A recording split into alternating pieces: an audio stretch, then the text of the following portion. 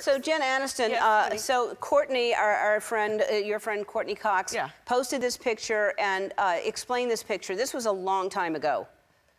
Oh yeah. Oh, aren't we so cute? That was a trip to Las Vegas before the show aired, and it was Jimmy Burrows, our director, decided, he said, I want to take the cast to Vegas and I want to take them to dinner, and he took us to dinner at Spago's, at Caesar's Palace, and we were like, we're so fancy.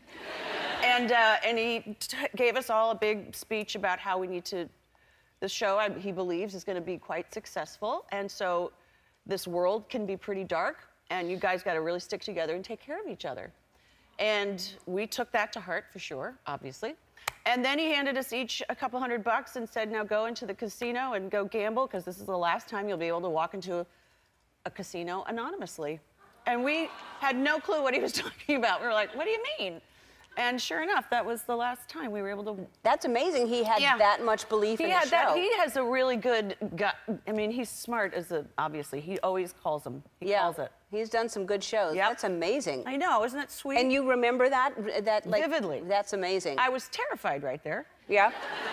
As you know. Because you've always been scared of flying. Yeah. Yeah. So, let's talk about number one, do a Friends reunion, okay? Okay.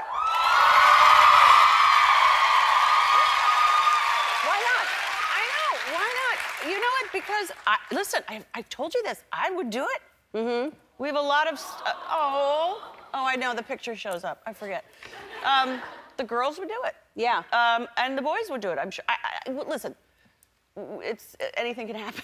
Even if someone can't do it, you can do it. I can do it. I can do it by myself. You sure can. Who needs the other? Those are just, take me down. I move in next door. Oh. I'm in the apartment next door. That's a great show. Yeah. I like the idea of that. So, if we're about to go on 25 years. Have you heard that? What's that? 25 years in September since that show aired. Wow. I know. That's amazing. Isn't that crazy? That's, I guess, the same as mine. 25. Really? Yeah, we're just getting old. No, we're not. Well, we're 25 years older. Yeah. Than that. Right. But you know, we're on the health horizon. We're gonna live till like we're about 120. Ew. You'll do the show by yourself. It'll be called Friend. Friend. Just Friend. Yeah. And then, you know. And the picture will just be like. Yeah. And then I'm the neighbor, like looking out. Coming out of the thing. With like a cup of sugar or something like that. Yeah. We'll work out the details. I like it. Okay. And now you're doing this other show with Reese that we just talked about, and Steve Carell. Steve Carell. And it's called. Mark Duplass. It's called The Morning Show. Morning Show. It's about. It's the behind-the-scenes world of the New York media world, like talk shows, and not talk shows, the morning news shows. So like your Today Show, your Good Morning America, your this and your that, and just sort of all that goes on in that world. And it's fascinating, and it basically has been writing itself over because when we sold it, it was a completely different pitch, and then Me Too happened. Yeah. And that was like, well, we got to rethink this baby.